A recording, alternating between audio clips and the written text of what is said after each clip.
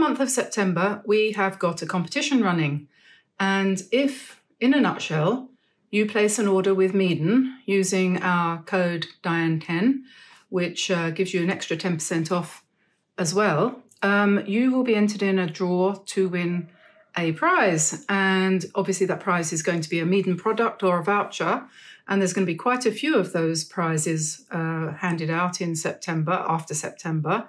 So starting on the 1st of September 2023 and running throughout the whole month of September, if you place an order with Meeden for anything, no minimum value required, then you will be entered without having to do anything else in the draw. And hopefully early October, we'll be sending out the prizes. So if you want to find out more about the sorts of things that you might win, watch to the end of the video because I'm going to go through some of them at the end. But first of all, I'm going to show you how to paint this cute little scene of a gnome and an owl and something perfect and fun to do with the kids for this autumn or fall. So let's get started.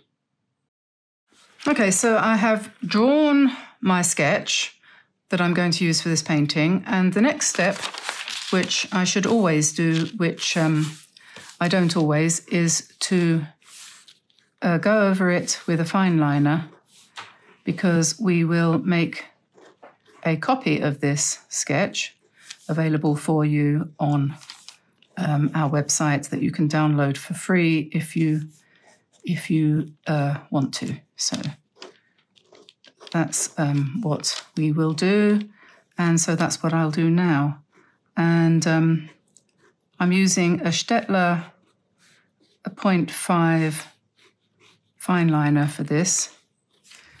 It's not new, but I think it'll be okay. Seems to have warmed up a little bit since I started now. I don't mean the weather, that hasn't warmed up. It's horrible today again. Apparently it's all to do with a tunnel of cold air, which should be in Sweden, but has come here instead. Well, go back to Sweden, please. So now I'm drawing the gnome, and we'll just put in his hat, like that. And then he's got a nice big bulbous nose, and you can give him character with his eyes. You can do those however you want, obviously. And there's his moustache and his nice beard. And he's holding a flower in his hand. And here's his robes, sort of going over his shoes, one shoe, or boot. So there, that's him. And then then we've got a mushroom here. Best way to draw a mushroom is just literally to draw the cap, and then the underside, and then the stem like that. And I thought I would surround this with oak leaves, like this. Just some oak leaves, and of course these have that going on under there, don't they?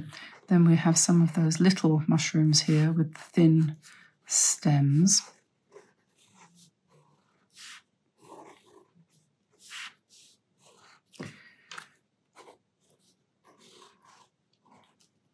Like that. And then we've got another big one here.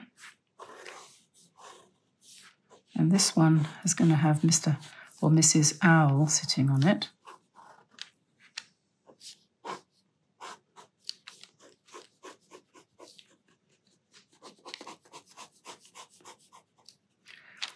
And draw the feet first. I always like to draw the feet of my birds first if I possibly can. And then a nice little round body.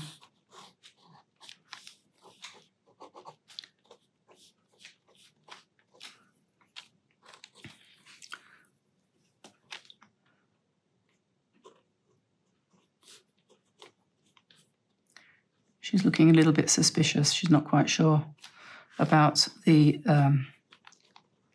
intentions of the gnome. So there we are, there's her hat.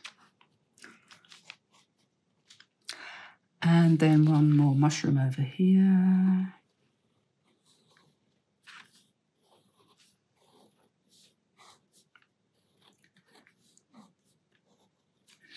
There we are. And then one in the background just to balance it all off. Okay, and then down here we'll have a few more oak leaves and perhaps some acorns.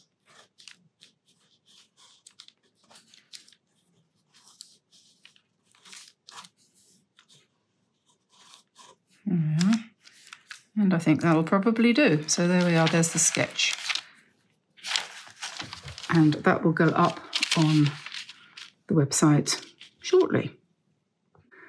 So here's my colour sketch. This was the first drawing I did this morning, which I think I'll also make into a tutorial perhaps. Obviously Mr.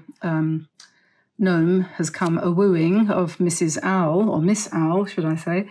Anyway, so then I tried out this brush, this water brush, just to see how it worked, and tried out some colours there. So I'll show you the brushes now.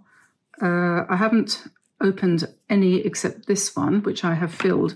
And what you do is, you can take off that, I suppose, and then undo this. And then you can see there's a big hole there. You could either run that under the tap, or you can immerse it in water and let it fill up, which it will do. Okay, so that's now filled. You can see that's now full of water, so we just put the top back on and then it's good to go. And they're all like that. Move that out of the way just in case I spill water on it, which I probably will. So there's that one, and then different sizes. That one's smaller. That one's smaller still. That's another flat like that. And this one, small flat. So we've got lots of different sizes there. I've never had this many of these before. So what are there? 6. Wide, flat, medium flat, narrow flat, yes. 1, 2, 3.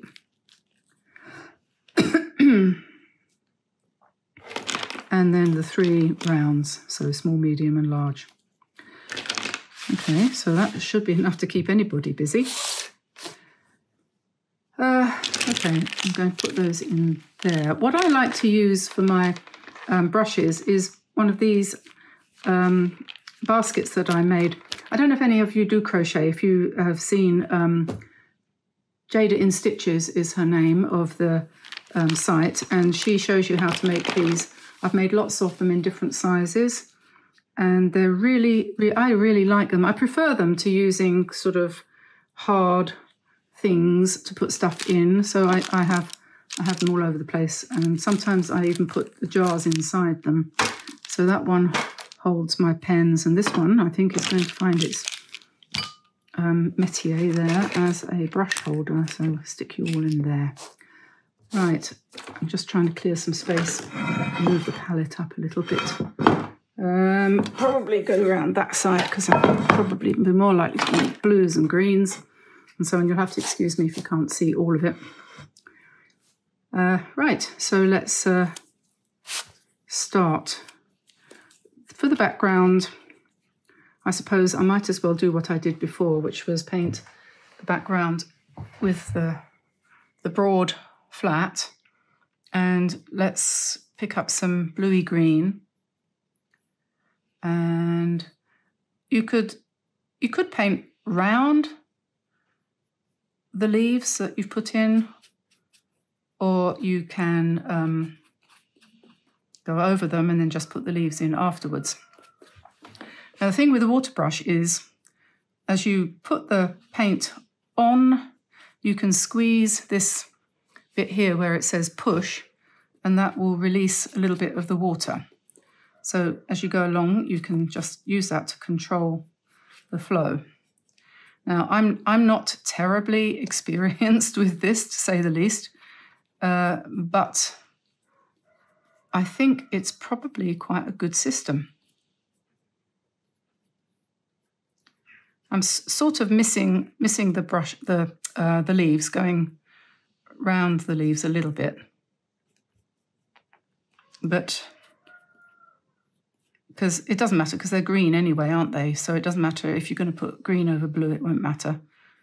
So we'll just not worry too much about that. And I'm squeezing the brush to let more water out so that I can spread out the blue, and then painting in my usual loose style, we'll just put a rough background of blue behind everything in a sort of delicate fashion.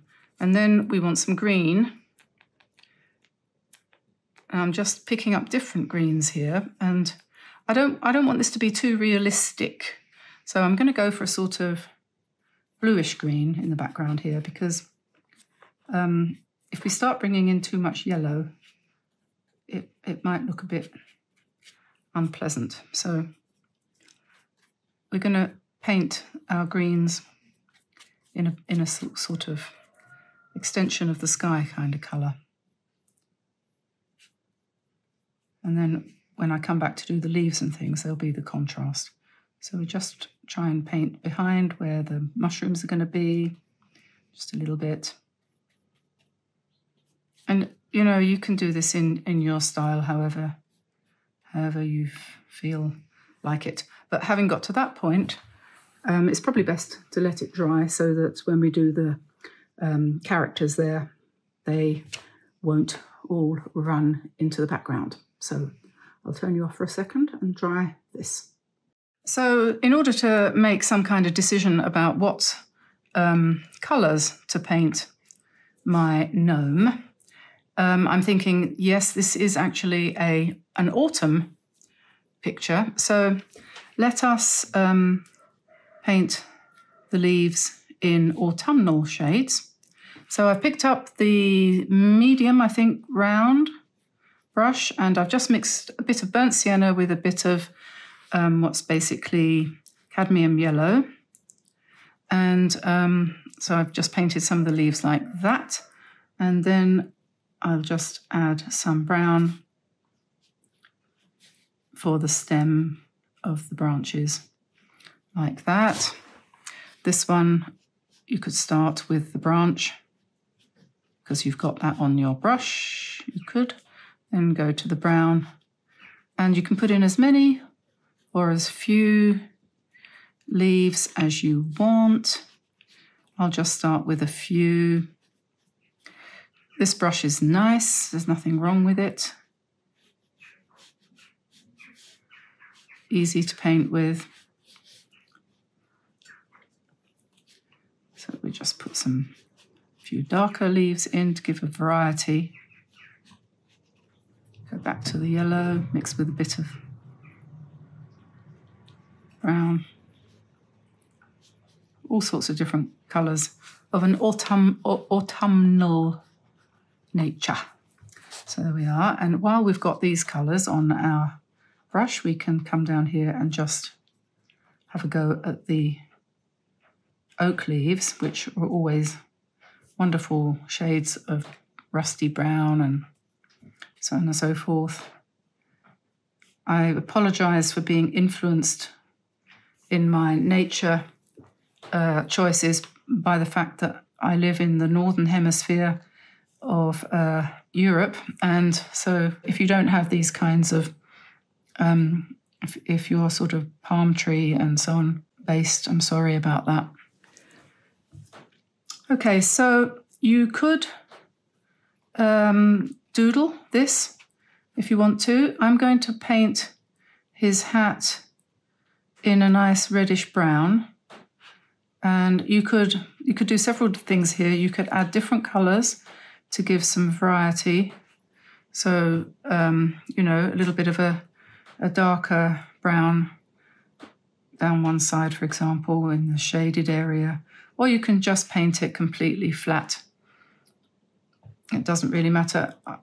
I've put a kind of bobble on the end there, but I don't know that that's particularly suitable for gnomes. But and then I think, since I've got the reddish colour here, I'm going to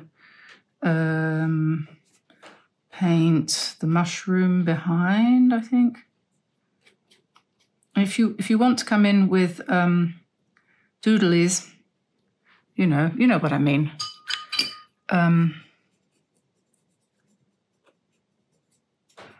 Let's paint the one in front in a sort of yellowish colour, perhaps.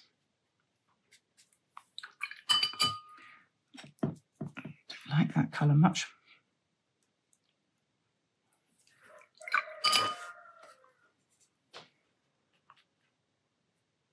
There we are, that's better. And the stem is going to be quite pale, isn't it? They usually are, so we'll just do that quite lightly, like that, and that one behind as well. Okay, so let's have him in a blue coat, shall we? Maybe a nice blue.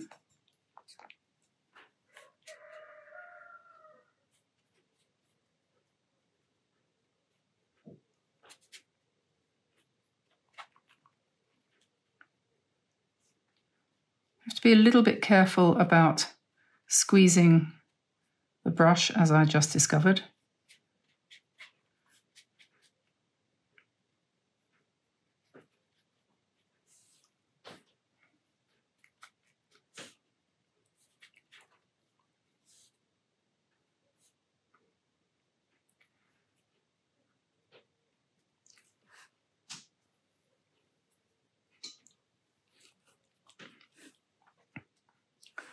Okay, and then have another mushroom here. And I will do some line work on this afterwards, because I think that always makes things look better.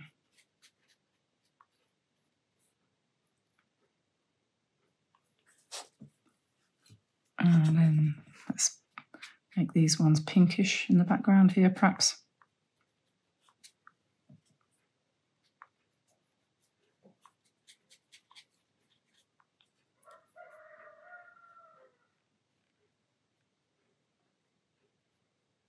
There we are.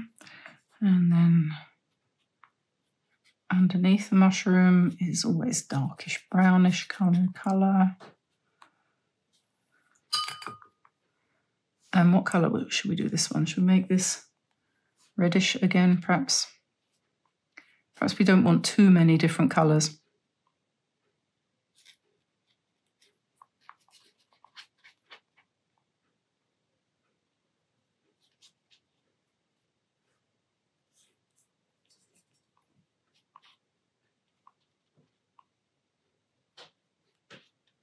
And then let's have a little hat for the owl.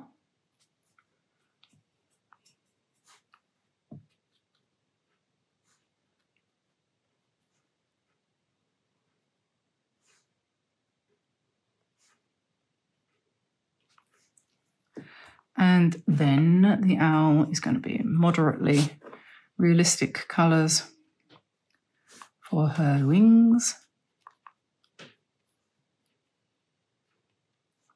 And then perhaps some feathers, and I'm going to have to wait for her feet until she's a bit dry. And then beak, I suppose, would be brownish, yellowish, something like that. And I'll do her eyes with a pen.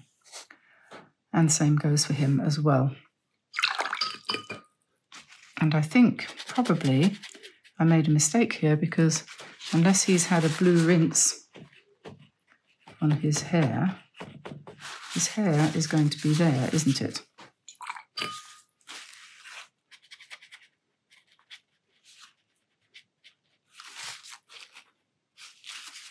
he's going to have to be one of those gnomes that has different coloured hair from his beard, like a lot of people.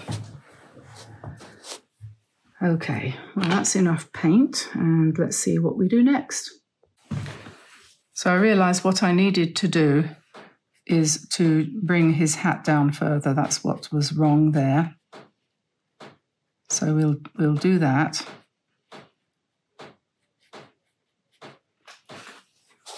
Maybe even a bit further still.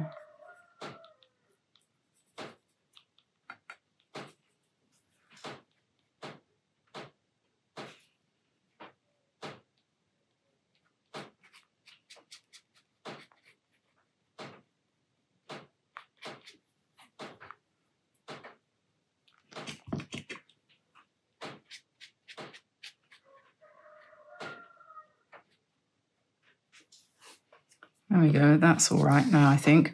And maybe just bring that round there a little bit further. Okay. Yeah, and then he needs his shoes, doesn't he? I think. Make his boots brown as well. And I'm going to do some line work on those leaves to make them look more realistic. So do we want to give him a red nose? Well, maybe we don't want too red a nose. Perhaps we'll just give him, whoops. I was thinking pink, actually. So we'll just blot that off. I don't know how I picked that up.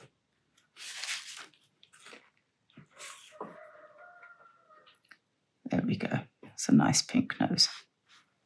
And then to give the effect of his beard colour, we want a very light grey, so we can just put a few little textured bits in.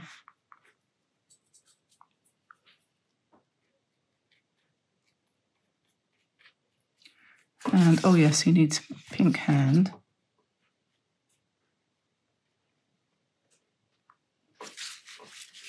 And I'll draw the flower in with ink first.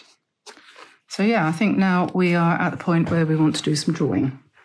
I've got a Tombow pen here for Denisuke BS, that's black soft. And so that should be nice and expressive. You're never quite sure how this is all going to turn out.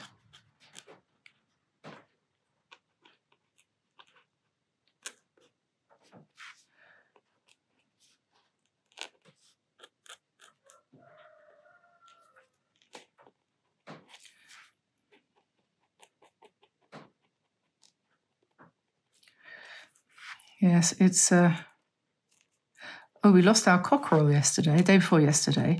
I let him out because he was really bothering the hens. So I let him out and I thought he won't go far. He disappeared. But this morning he came back, so it's like a day later. 2 days later. Very hungry, I would say he was. I knew he'd come back. I dreamt about him last night. I was asleep. I woke up early this morning, went back to sleep because it was too early to get up. And I found myself dreaming that Gabriel, his name is, had come back. And I said to Tamsin, when we got up and having breakfast, I said, oh, you know what? I dreamt that Gabriel came back last night. And she said, oh, so did I. I dreamt the same thing. So we said, oh, well, then he's bound to be back today, isn't he? And lo and behold, I was just getting ready to come to work in the dining room there and taking some homeopathy.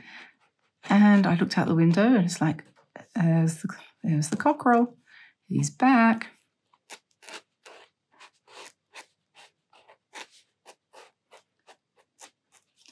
And he's hungry.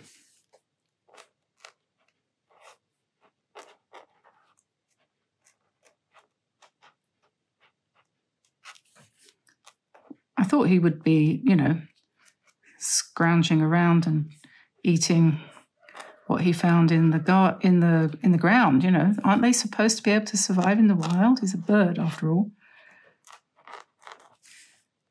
But he came back. He decided life in the wild was not all it was cracked up to be. A bit like Chicken Run, that film. Some of the chickens are not quite sure about the idea of being free. You can probably hear him in the background there crowing, but we're not going to let him in with the girls because he's hurting them. He's got spurs on his legs now and they need cutting.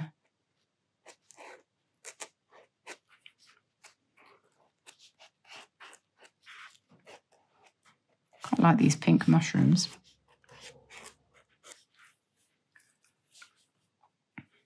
So we'll just go make our way across the page.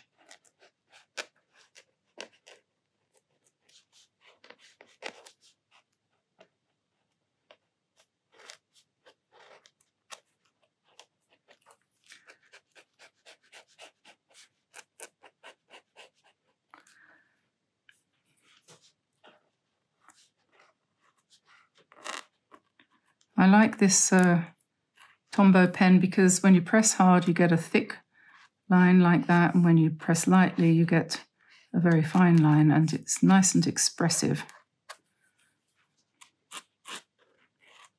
And this paper takes it quite well. The ink.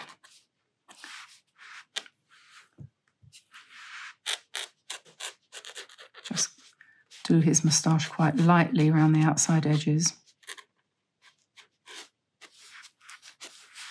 I haven't really done anything quite like this before, so a little bit unsure. There we go, his flower and fingers.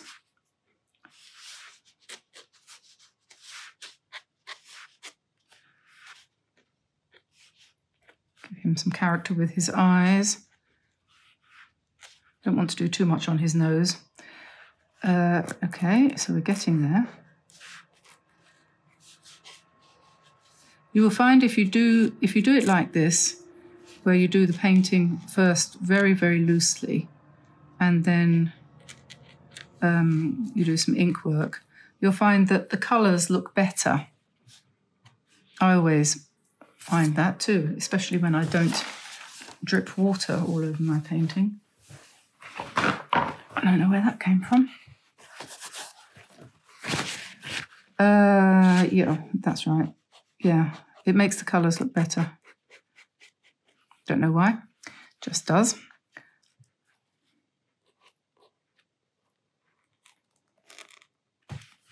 And that was definitely worth bringing that round to the front there a little bit. His hat, I had made a mistake with.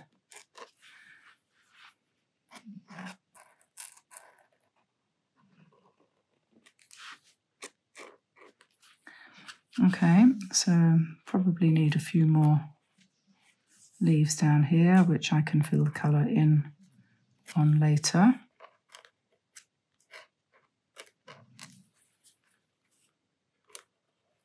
You could put all sorts of things here. You could put ferns going up, you know, or pine, or whatever you want to call it. You could put holly. This is a kind of not very Christmassy. This is meant to be autumn, so we should stick with the autumn colours, I think, there. So we'll just put some paint in on those leaves.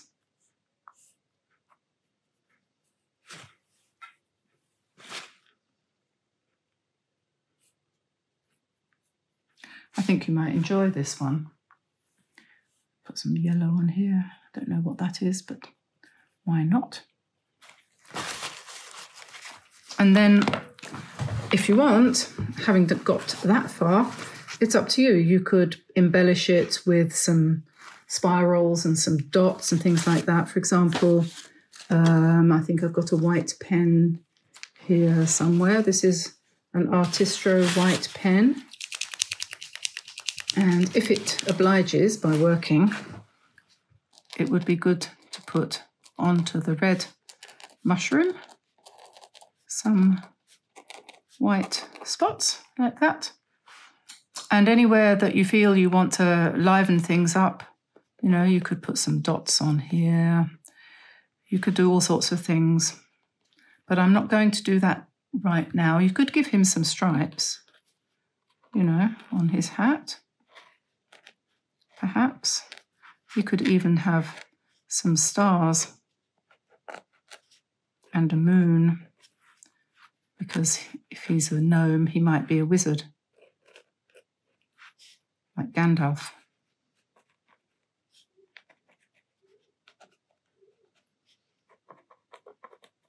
But that's entirely up to you what you do there. So there we are, one little autumnal gnome and owl scene. Hope you enjoyed that. That was quite fun. I think perhaps we could do with something in the middle here, but I'm not quite sure what, so I'll leave that for time being. But there we are. There's no place like Gnome. So now I just want to mention again the giveaway that we've organised with Meeden. If you place an order with them in September, you can win a prize. This is just a portion of what Meeden have on their website, and the link will be in the description below for you to go and have a quick look if you haven't already, or if you've been wondering whether to buy something or not. Now would probably be a reasonably good time to do so. So yeah, and I've just got a few of their things here which I've been using recently and would like to be able to, and can in fact, recommend. So let's just go through some of those. My first introduction to Meeden was when I was looking for a palette to take with me when I was traveling to England, and I wanted something that I could put a lid on. And I found them, rattle, rattle, crash, crash. I found them on Amazon, and I was tempted by this. This is a little palette with a lid. The lid serves as a mixing tray, so you can put your favourite colours in there from the tubes that you've got. This is Quar paint, and I only had 6 colours, so I stuck those in there. I can mix them in these little centre reservations here or on here. If I want a bigger wash, I can make it on here. So this is actually quite handy for travelling with, but you do need to put an elastic band around it. But apart from that, that works really well. And I was quite impressed because they're not expensive at all. And I thought that's really good value for money. So I ordered this one too, which I have found to be less useful. But somebody said, oh, you could use that for sorting things like sorting beads and stuff like that. I know nothing about bead sorting, so I'm not going to offer any kind of opinion on that, but perhaps you could. And I think some people might also find it useful for painting. If you're the sort of person that paints with small amounts of pigment, you could put 12 or so in there and mix on here, and that works in the same way as that one. And then we've got these other circular ones here. This one's nice. It's got plenty of spaces, 2 larger ones in the middle. Then there's this one as well, the traditional flower-shaped, daisy-shaped one that you can buy almost anywhere. Then there's this one, which is similar but a little bit smaller. I mean, there's something for everyone's taste, really. My favourite probably is this square one. And one of the reasons I like that is because if you use the Kuretake colours and you want to just pick a couple of colours out, you can stick them in these containers here. Forget what's here, but you can do that, you see. You can just put them in there while you're using them and use some of the bigger spaces to mix in. That's one way you could do that. So that's handy, and I do use that quite often for painting with, so I like that one. But they're all good. Crash, bang. This tray also, you've seen me use this a lot. It's just basically a white plate. And if you've got a white plate that you don't mind sacrificing for your art, use that. But if you haven't, that's good. Nice and clean, easily cleanable, and it doesn't bead. You know how if you use a plastic thing to mix on, you get that beading effect, which can be a bit annoying. And then there's this, which is a pot. They sell this as a thing to put water in. I don't use it for that. It's not big enough for me. I like a bigger container for my water, but It's quite stylish. It's not bad, is it? What I use it for is pens. I put my fine liners in one side and black ones, black and sepia, and on the other side I put my golds and whites. And I find that that works quite well for me. So this is nice. So there we are. That's the palettes. As well, they have a very good range of paper, which is the same as the Bao Academy. And if you look on their website, you will find that they've got one pad which has got this cover on it, and the rest all say Academy. And they've got now the rough, the hot press, and the cold press in 3 different sizes. This one smaller, one bigger. So there's a big range now.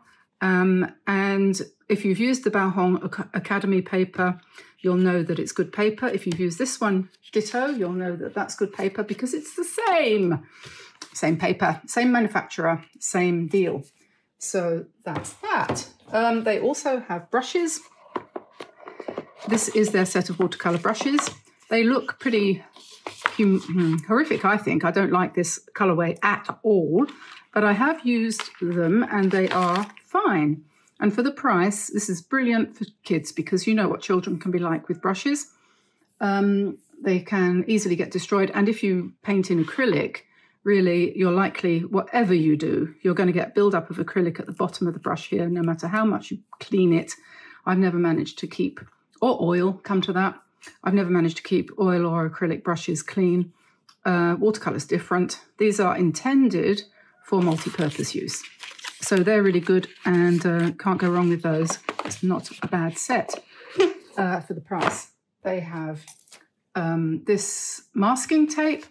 This comes in different widths. This is wide, medium, normal, narrow, very narrow. 1, 2, 3, 4, 5 different widths, which is handy. I haven't opened this yet. Haven't got round to needing it, but I'm probably going to use this with Christmas cards this autumn when we start making those.